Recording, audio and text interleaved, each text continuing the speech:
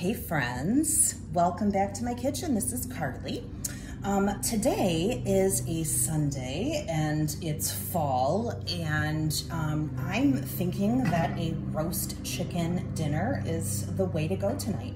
So I'm going to feature some of our stoneware. This is our large covered baker. You can see that the lid comes off. This is a glazed exterior. I think mine is a different color. I got it kind of like it as a special color, but it's the same product. And then you have unglazed stoneware here on the inside, and again, the glazed on the outside. So this is really a beautiful piece of stoneware. It's very heavy. It roasts. I've made green bean casserole in this, you know, when we're cooking for a crowd. This is great to warm mashed potatoes, roast vegetables, if you're doing, you know, squash or whatever you happen to be doing. And some of the recipes you'll have the lid on, and some of the recipes obviously you'll be using or not using the lid. Today I will be doing a roast chicken, so I'm going to go ahead. All I'm going to do is rinse off the chicken and pat it dry and put it right in here, and then we'll talk about seasonings. I have washed my chicken and I have removed the giblets. Now, if you like the giblets, or if you do a stuffing, or if you call it dressing, that kind of a thing, then obviously you can incorporate those. I actually don't use the giblets for eating straight out, but what I do is I have a bag that I keep in my freezer, chicken bones for stock. So after this is all said and done, and after we've eaten our chicken, I will probably use this for a couple of meals. I will save all of those chicken bones and put them into a freezer bag in my freezer. And then I will make a stock from those chicken bones. I also keep all of my veggie scraps. So when I cut the ends off of celery or the ends off of onions, or peel a carrot, that's all free flavor. And I do the same thing. I put them in a freezer bag and I pop them in the freezer. And when I'm ready to make stock, I have all of my vegetables there. So what I do with my giblets is actually put them right into the stock bag. And I know some people are a little like, what? Yes, we don't eat them outright, but we do use them for flavor because obviously they're flavorful. So I have just kind of dried my chicken off. Be careful of chickeny fingers, and you know, make sure that you have good kitchen habits here. What I'm gonna do is I'm just gonna take the little arms, the wings, and I'm gonna lift them up and just tuck them back behind the bird.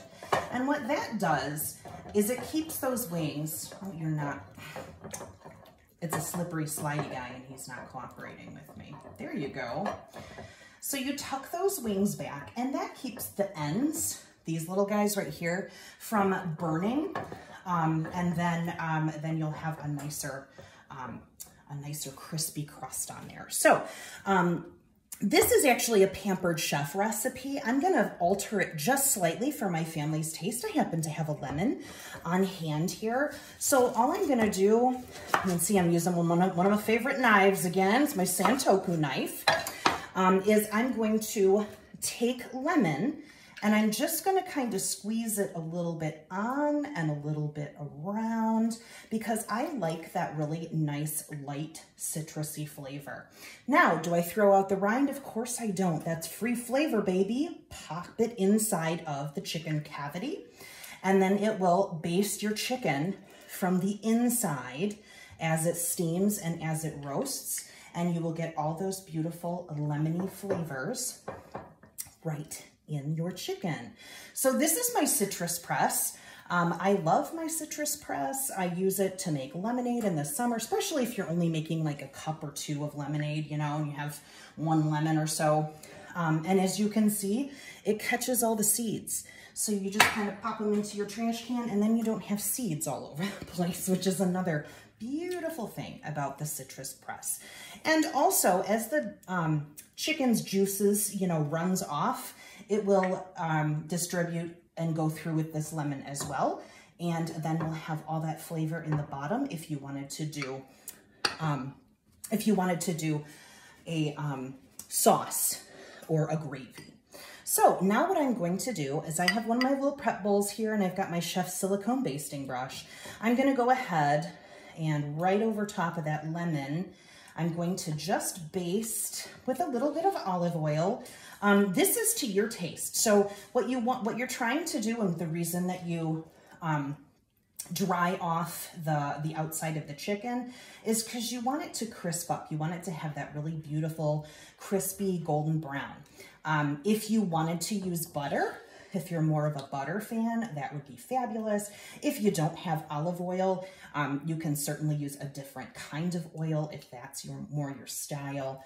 And so we're just coating the outside of the chicken with our oil. And I have some seasonings here.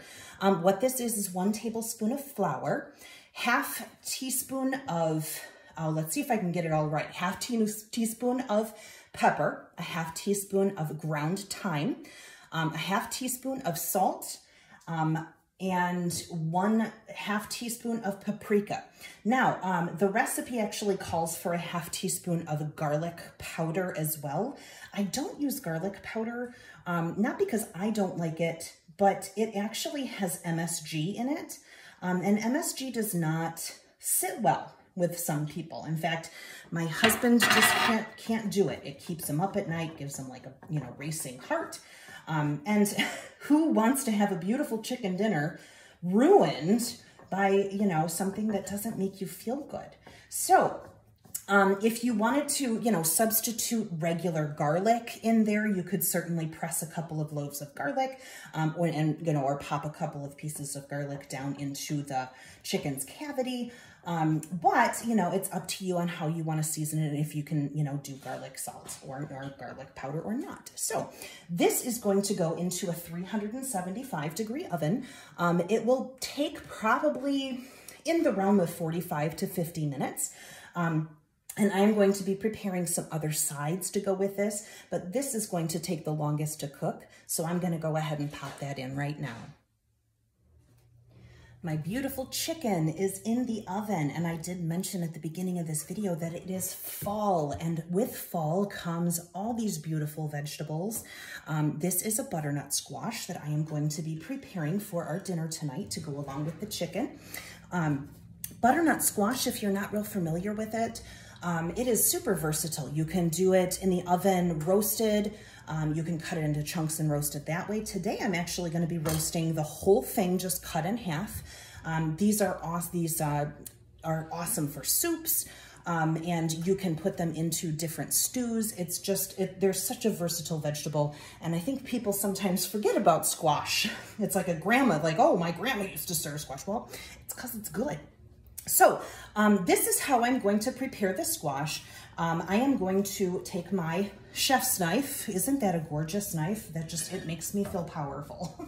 So I'm gonna now, when you are working with squash, you have to be careful because squash is a very tough vegetable. So I like to work from the middle and kind of go towards the edge, if that makes sense. Because if you try to cut the entire thing all at once, sometimes it gets a little tough and you can't get all the way through. So all I did was put my knife in the middle and kind of cut outward. And now what I'm going to do is find that spot again, press down in the middle, and just cut down like butter. And isn't it a gorgeous, gorgeous color? It's just so pretty. And then when it is fully cooked, it is creamy and the consistency is just like butter. So what I'm gonna do now is I'm going to take my large scoop. This I've demonstrated before, using this to make your meatballs, using this to make your cookies. Anytime you need to scoop, so you can certainly do ice cream with this. I prefer ice cream scoop for ice cream because that's what it's made for. But I'm gonna take my large scoop and I'm gonna go ahead and just easily remove the seeds. You might have a hanger-on or something. You just kind of put that into your garbage can. Or I suppose if you were feeling, like if you really wanted to get, Little House on the Prairie with it, you could certainly save these seeds and make them, how do you want to call it? Like the little crispy seeds, like the pumpkin seeds that we have around Halloween. I love making pumpkin seeds. I have never really tried making different squash seeds, but I suppose it would kind of be the same. They're all kind of in the same family, right? So I have just taken the seeds out of this, and I can move this to the side here. Now I have another baking dish here. Unfortunately, this is not in the catalog.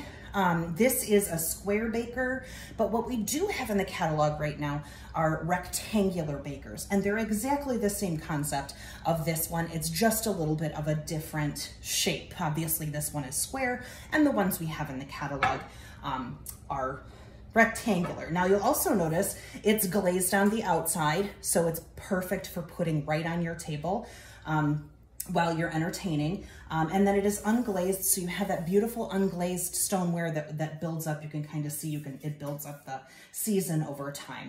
So what I'm gonna do with this is I'm gonna take my squash and I'm just gonna pop it right in there. And I am going to brush this almost like I did with my chicken, is brush this with a little oil.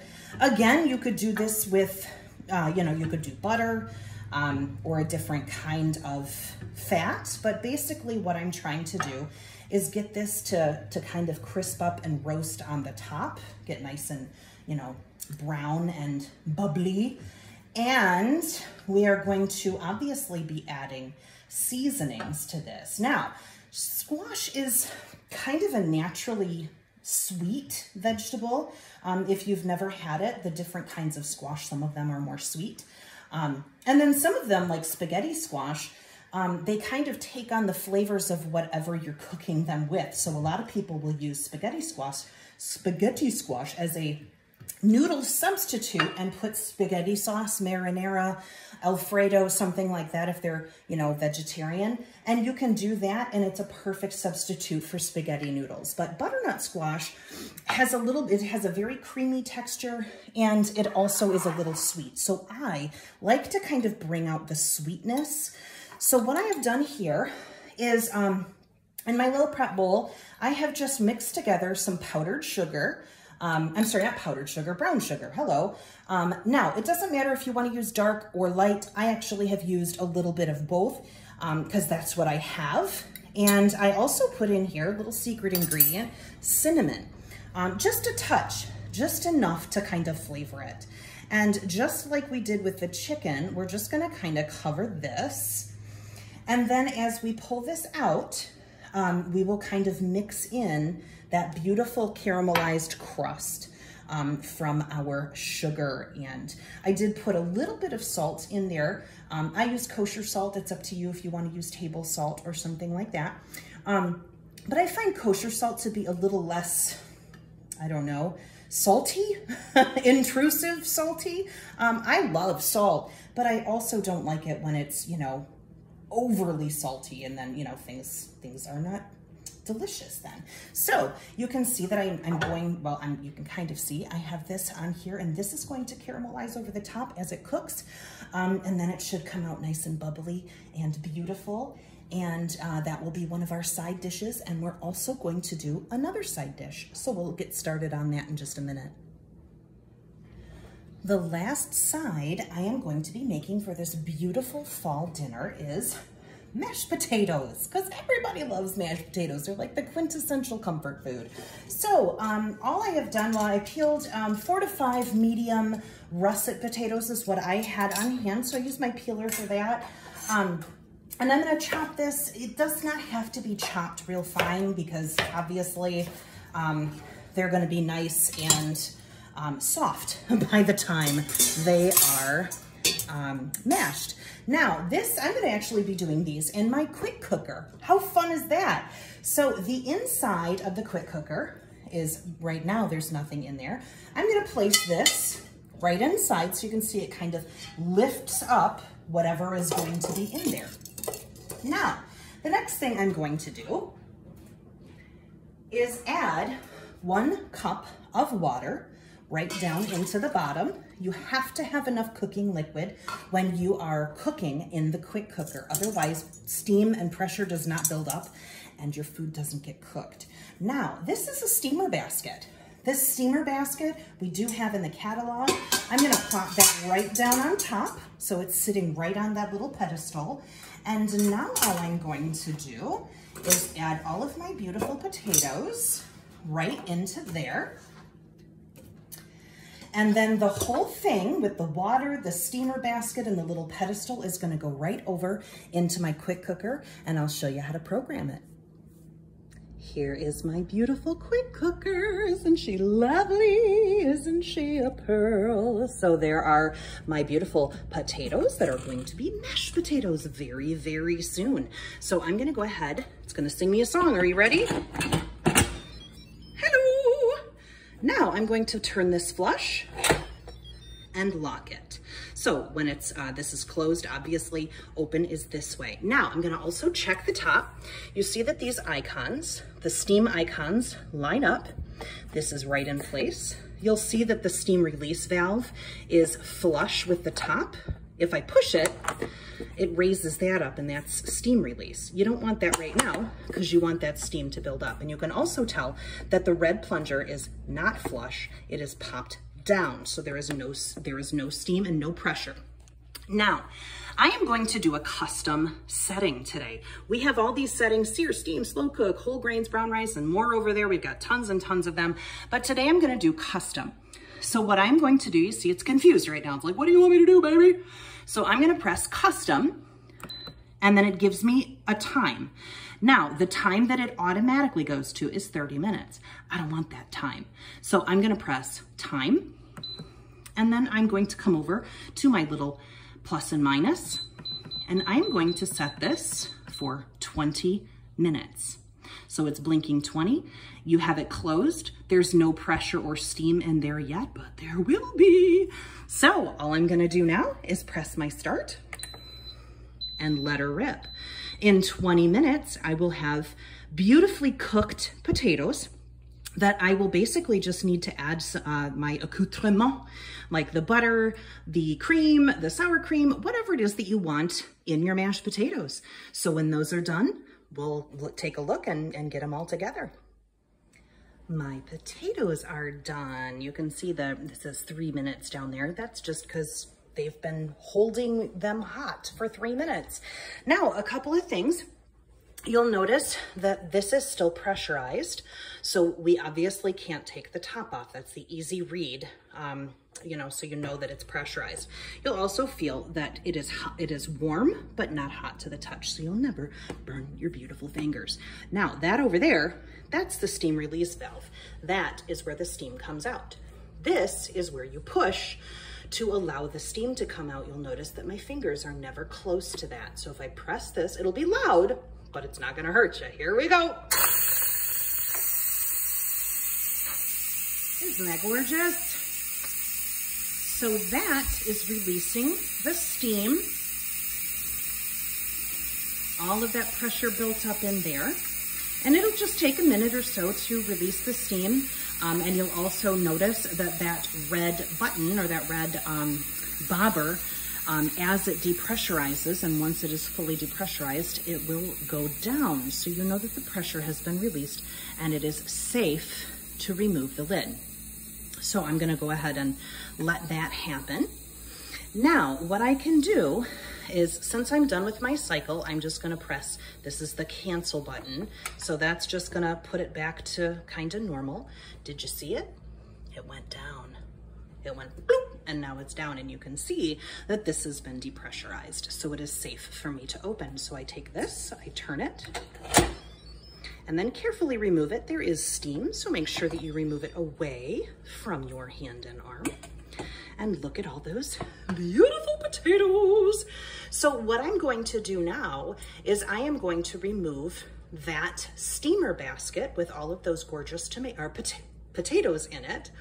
I'm gonna take out the inner vessel and remove the water. And then I'm going to use that just to cook up the rest of my potatoes, and I'll show you how to do that. Okay, friends, so I have removed the inner vessel. I have drained out the water, and I have taken out the little thing that was holding up our basket. Now, I am just gonna take my steamer basket, which is no longer hot to the touch, but you can see that those potatoes are nice and warm. And I'm gonna pop those right inside. They don't wanna leave, they're having so much fun. Okay, now my potatoes are ready. I am gonna make garlic mashed potatoes because if you don't know me well, then you know, I'm a garlic lover. So this is my garlic press. We've talked about this before. A whole clove of garlic goes right in there. You don't have to take the skin off or anything like that. You put it in, you squeeze it out, you use your tool, just like that. Oh look, the Holy Spirit is with me. That came right on. I just popped that right off into my garbage can. And I don't have to touch the garlic. I told you I like garlic. I'm doing 2 cloves because I'm feeling crazy tonight. It's gonna be off the hook and nobody is gonna wanna come over to our house tonight because we're gonna smell like garlic. So there is my garlic press. Look at this little guy trying to escape. Okay, now I'm gonna add just a touch of milk just to kind of make this go a little quicker because I have butter to add. So I'm gonna, oh, these are so well cooked. It's taking zero effort for me to mash these up. This is outstanding. Now, I'm just gonna give it a real rough mash and kind of put it there in the bottom because what I'm gonna do right now is I'm gonna add a stick of butter. Bam, right there. Now, I have to melt the butter, so I'm gonna put this back into my quick cooker. I have the lid. The other lid for this is if you're doing this slow cooking. So I'm gonna put the lid on this. Okay, so I just put the lid on and I'm gonna come down here. We've got the butter in there, we've got the potatoes. Now I'm just going to press keep warm. And see, it's not counting down right now, it's counting up. So it'll tell me how many minutes it's been on keep warm. So until my chicken is done, until my squash is done, I'm gonna go ahead and just let that kind of stay warm. And of course I am melting that stick of butter.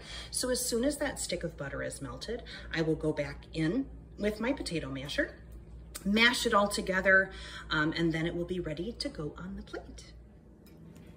Okay, so I just pulled the chicken and the squash out of the oven. You can see, oh, it's so lovely. Very exciting. Now I have my digital food thermometer. And right now I checked it just a second ago. It's not 88 degrees in my house, I promise. But it'll actually show you right here, chicken and turkey, 165 degree Fahrenheit. There's one for beef lamb, there's one for fish, there's one for pork. Obviously, this is something that you want to use to make sure that your food is safe. Now, it actually has a magnet here so that you could put it onto your refrigerator or you could stick it right on your stove. This probe folds down so you can, you know, store it easily. It's also a bottle opener because who doesn't want a beer? Pretty much all the time, right? And just in case you're Crocodile Dundee, you can slip this thing right on your belt and take it out into the outback. So, all right, I'm gonna take this and I'm just gonna stick it right into the breast. And you wanna make sure that your meat is above 165. This part of the breast is pretty darn well cooked, so that should be wonderful. So the next thing is checking your squash. You don't have to check it with the easy reader with the digital thermometer. The way that I like to do this is just kind of push a fork into it, and if it doesn't stick, then it's pretty much done. If you can kind of see that. So this will be super easy to scoop out and put onto our plates. I will lift this up just a little bit so that you can see all of that beautiful caramelization. You see all the little oil and all of that sugar and cinnamon. So once we put this on the plate, it'll all be right there. It is so beautiful. So in just a moment, I will get our plates together and show you the finished product. Here it is. Here is the finished product. We got our beautiful garlic mashed potatoes that have been warming for the last couple of minutes in the quick cooker. After they were done, here is our beautiful chicken with just a spice rub. You can see that nice, beautiful, crispy crust or crispy skin if you like that. If you don't, you can pull it off, but you don't know what you're missing. And here is our squash. And it's got all that cinnamon and sugar all caramelized right on the top. This is going to be a lovely fall dinner. I can't wait to dig in. So thank you so much for watching. I hope you enjoyed this one, and I'll see you soon. Bye-bye.